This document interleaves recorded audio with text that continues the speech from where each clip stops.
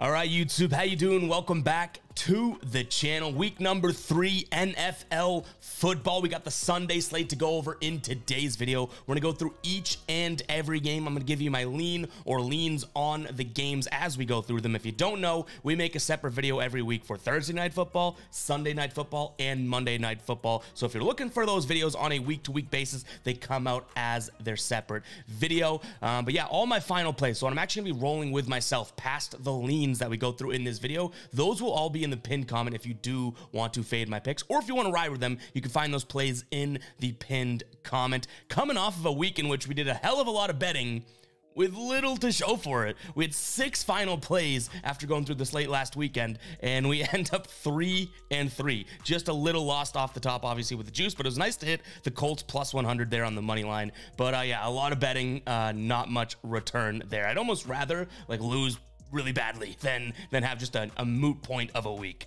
I don't know if I'd stick to that with a gun to my head, but nonetheless, guys, a 3-3 week on the Sunday slate last week. Let's go ahead and try and get green in today's video, guys. Hit that subscribe button, hit that like button as well. We're approaching 30,000 subscribers. We pumping some damn crowd noise for that? 30,000 of you psychos. That's absolutely absurd. Let's go ahead and jump into game number 1 here. We have Minnesota taking on LA, the Chargers. Right now, Minnesota sitting at 1-point favorites. The total sitting at 54.5. My initial gut lean for this was to look at the total at 54, but I think I'm much more comfortable buying down to 52, 52.5. Right now you can get those on FanDuel right around -130, -135 or so, because we know there's not much defense on either side here.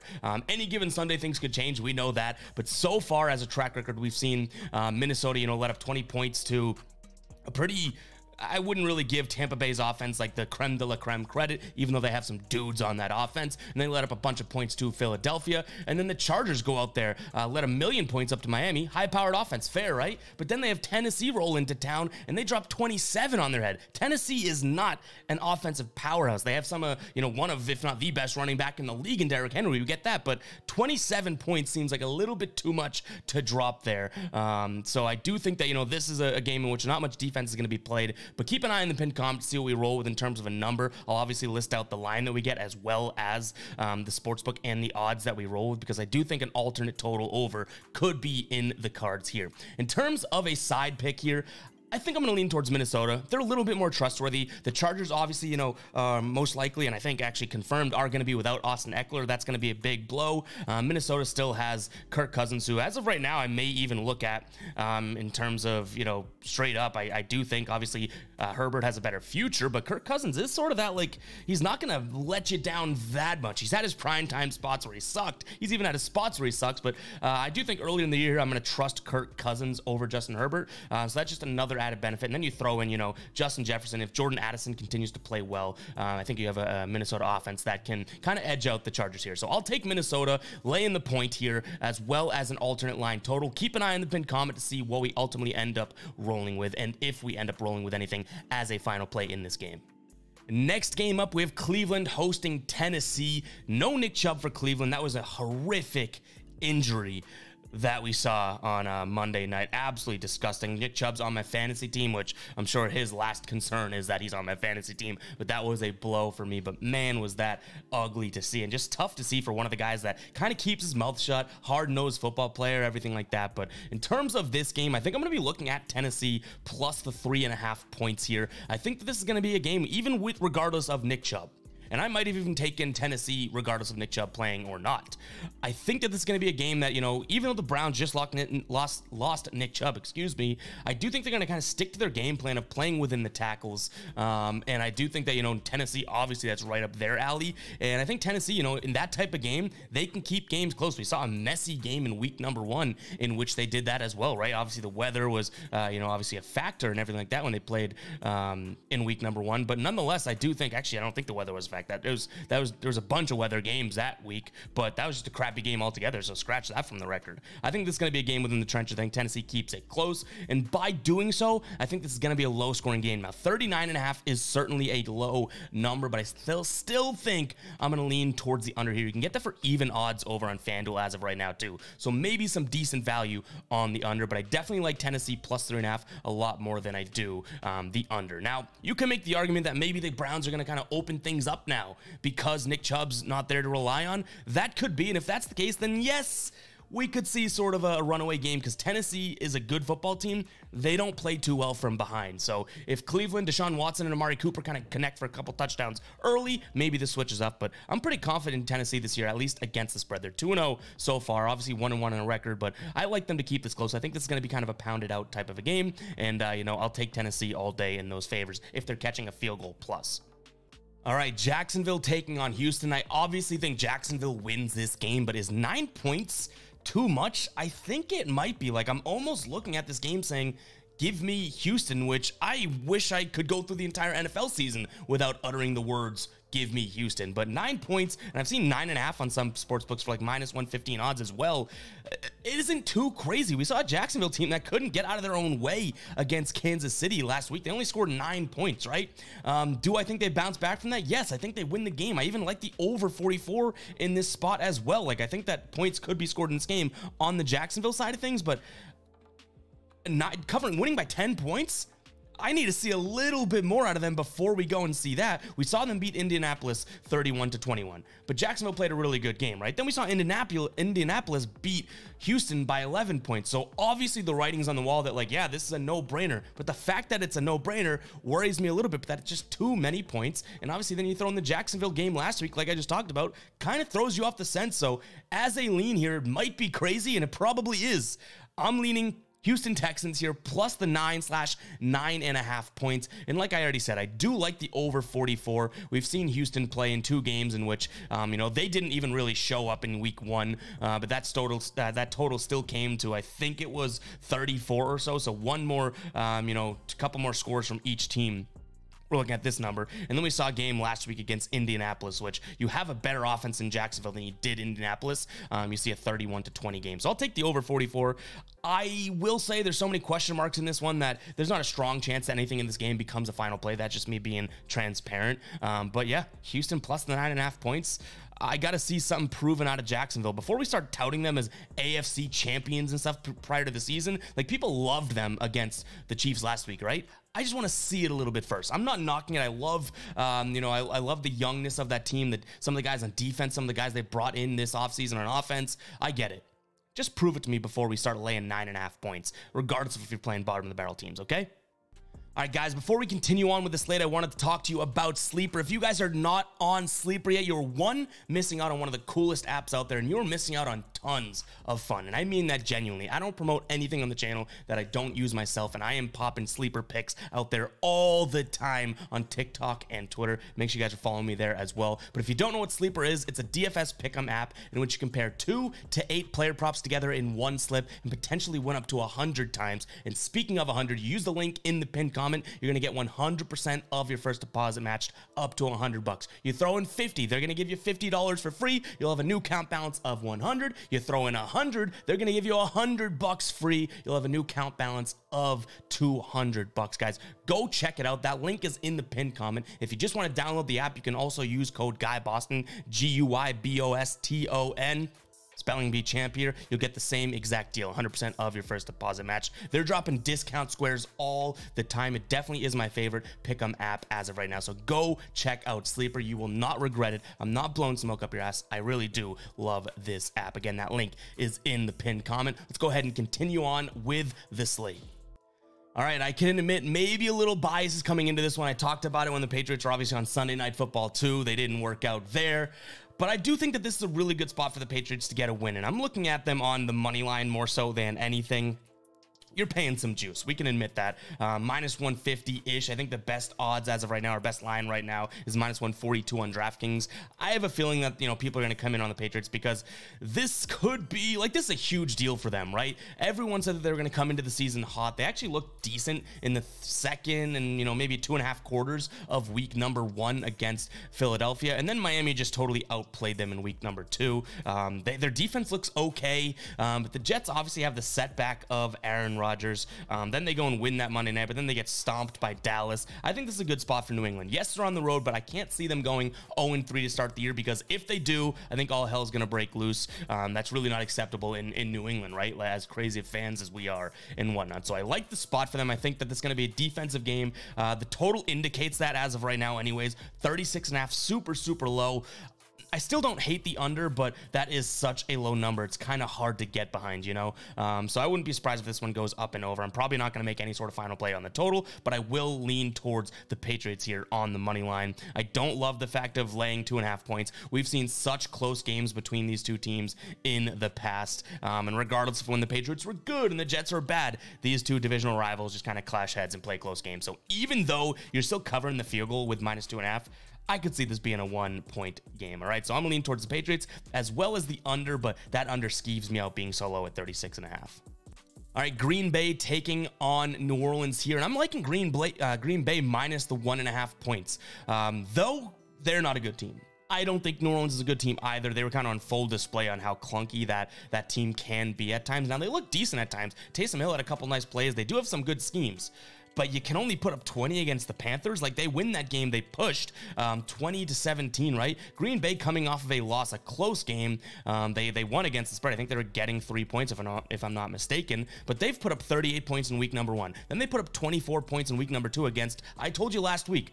I think that Atlanta defense is slightly underrated, and Green Bay still went out there and performed. So I'll lay the 1.5 points as Green Bay. I think that they have just a little bit more to look at from an offensive perspective. Do I love their defense? No, but I don't trust New Orleans' offense all that much, especially with Jamal Williams, or if Jamal Williams is, still hobbled here. So I'll take Green Bay laying the points. In terms of a total, I went back and forth on this one as well. I'm going to lean towards the under ever so slightly. I think this one finishes right around 40-41, which doesn't give us much margin for error if we're making a final play at the 42.5. All right, Miami taking on Denver. Big piece of Miami. They have some injuries to note here. Jalen Waddle, questionable to play, so if they lose their number 2 guy in the receiving core, that could be a big deal.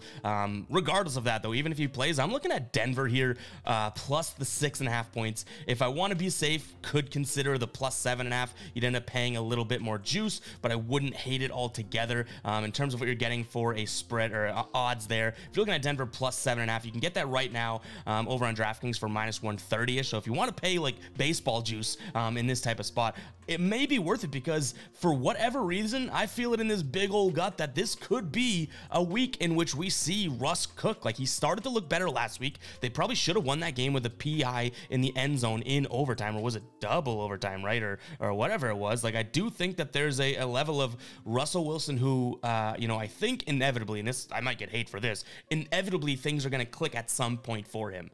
He's too good of a talent for it not to.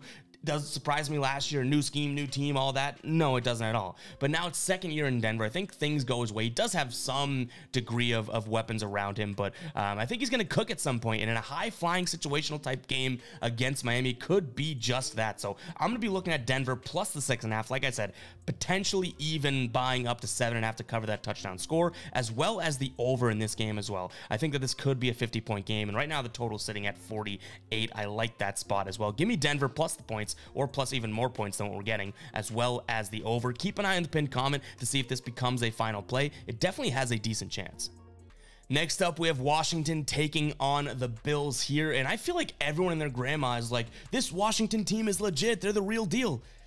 They may be, but come on, like, it's been 2 weeks. I can't totally buy into them beating Arizona and then beating Denver. Either you hate Russell Wilson, and you think that team stinks, or you don't. You know what I mean? Like, you can't be sitting there being like, well, Russell Wilson stinks, but the Washington Redskins are good. Like, the Commanders are good. I do think that this is a spot in which, the Bills could show them, hey, welcome to, like, playing good football, if that makes sense. I think that you have a spot in which Buffalo goes out there and says, okay, just like last week, week. Let's win this game by a bunch. I'm laying the points with the Bills here. Total sitting at 43. I have no reason to look at the under. Washington, like I said, their offense hasn't looked all that bad, and I'm not really buying the defense yet. Save the hate. I'm not saying that they stink or anything like that, but this is another team that needs to prove it to me. If they're going to command my attention, go out there and do something crazy against a team like the Bills, not Arizona and not the Denver team that, you did in the offseason, talk about how bad they were. Now all of a sudden it's like, oh, Russell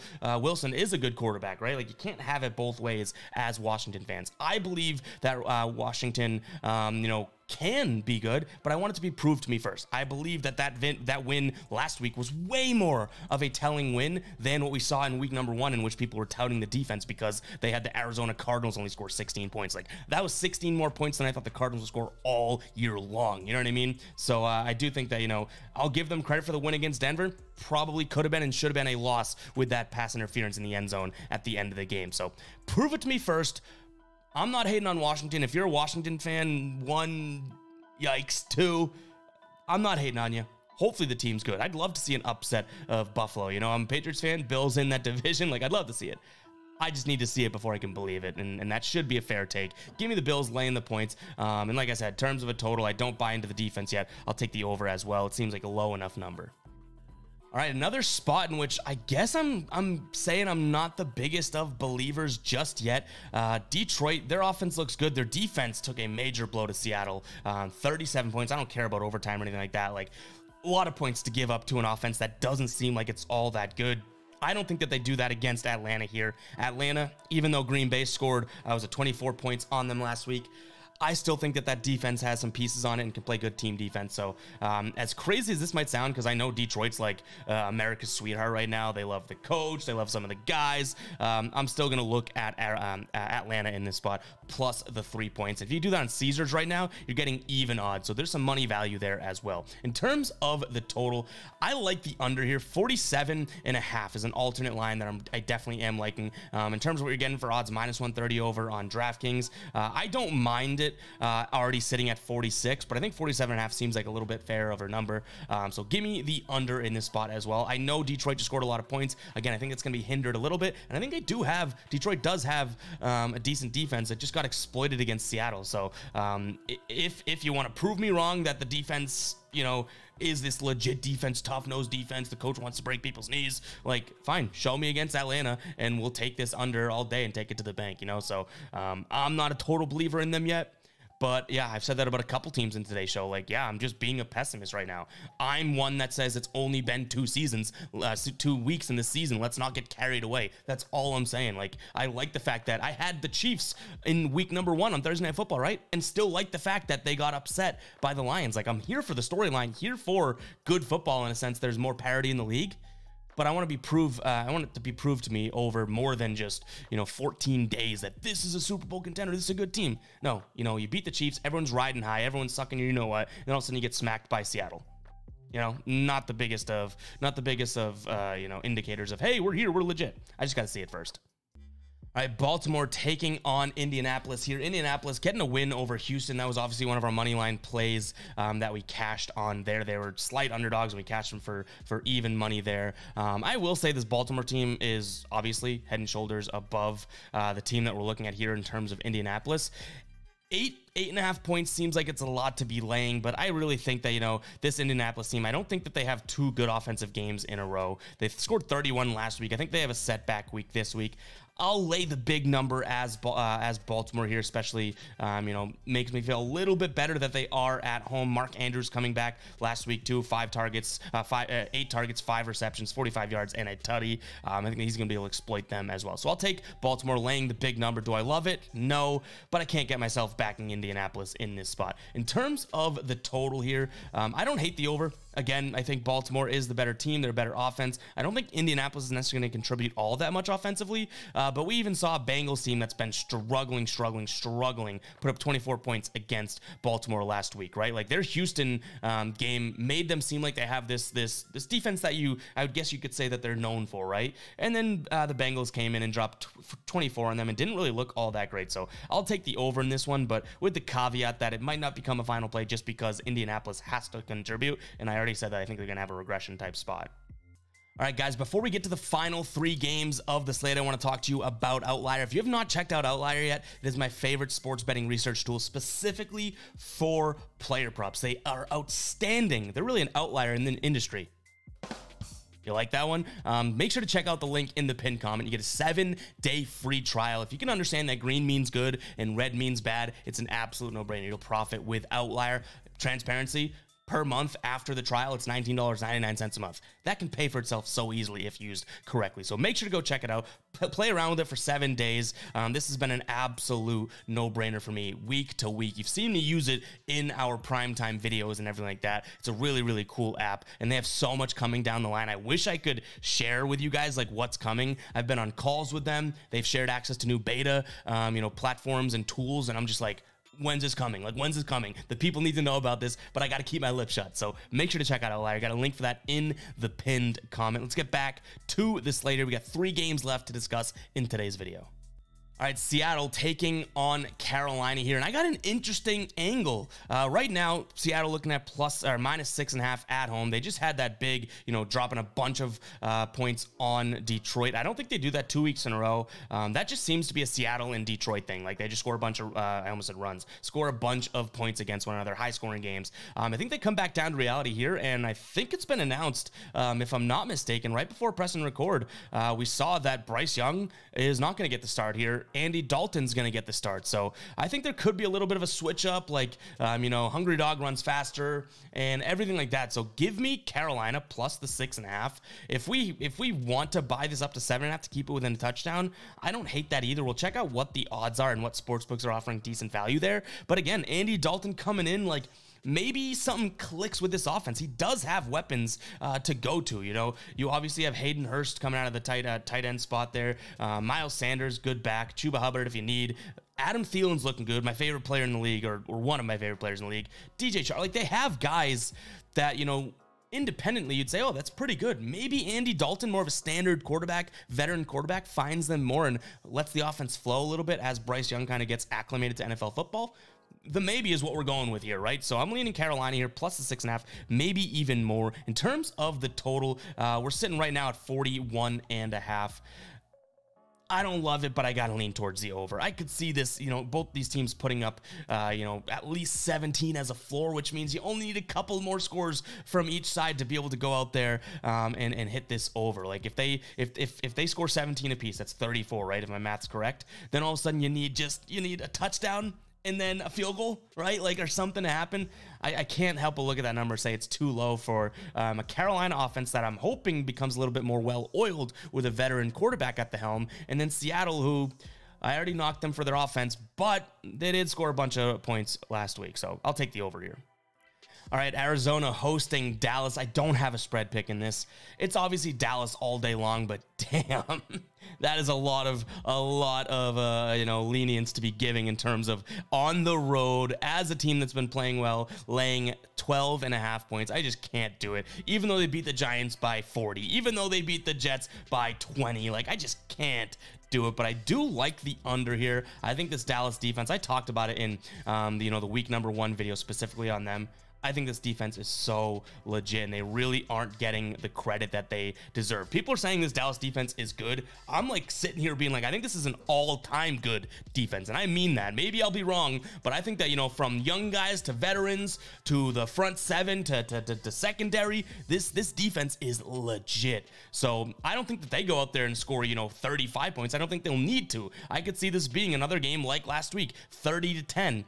I just can't lay the points, like, even though my prediction of this game has them winning by 20, a boatload, laying the points, I know the minute I do that, it's like a close game. So I just can't get myself to lay 12.5 points on the road when everyone's expecting you. Like, talk about a trap spot, right? But I'll take the under 43 right now. I've seen 42.5 on some sports books, and I also don't hate the 44.5, guys. Football, a very valuable sport to look at alt spreads as well as alt totals. It's so funny. We bet all baseball season long, or if you don't, I do, and you're willing to pay these like -140 plays on the money line and yada yada yada, and then it's like basketball and football rolling around, and you're like, oh, you can't make those plays, like, that's too much juice. It's like, a win's a win at the end of the day. I'm not saying pay -250, right? Or, they're -670 on the money line. I'm not saying a win's a win that way, but, Minus 140. Yeah, it's tough for football, but we got to get things in order where, you know, if you want to get a little bit of a safety net there, doesn't always hurt. So yeah, consider that, guys. As someone that's been doing this for a long time too, it's like buying points at times can make the biggest of difference. So obviously football, not always with looking at, you know, touchdowns, increments of 6, 7, and 3. But nonetheless, guys, I'll take the under, as well as knowing Dallas is probably going to win this game, but punting away that spread. Too much for me to lay. And then kind of same thing here. Not that I'm buying into any defense or anything like that, but I do think that this Chiefs team is obviously much better than the Chicago team. We knew they would bounce back. I was very confident about that. One of our wins from last week. And now we have a total that's actually jumped up to 48.5. I don't think Chicago's going to come offensively prepared. They've only scored 20 and then 17 this season. Even if they go do that, I think that Kansas City, you know, can score a decent amount of points here, but kind of chew clock and run away with it. So I'm not laying the points, just like we talked about in the last video, but I don't mind the under in this spot at all. And guys, that's going to wrap it up for today's video. We will have the Sunday Night Football video out, the 2 Monday Night Football videos as well, and then we have our parlay of the week video as well, which we cashed last week, a 3-leg parlay for plus 255 odds. We have that video out as well. I think it'll actually be live at the time of this one going out, so make sure to go check that out. Again, if you enjoyed the video, hit that subscribe button, hit that like button, help us get to 30,000. Thank you guys so much for your support this football season, and yeah, we'll catch you guys in the next one. All right, peace out.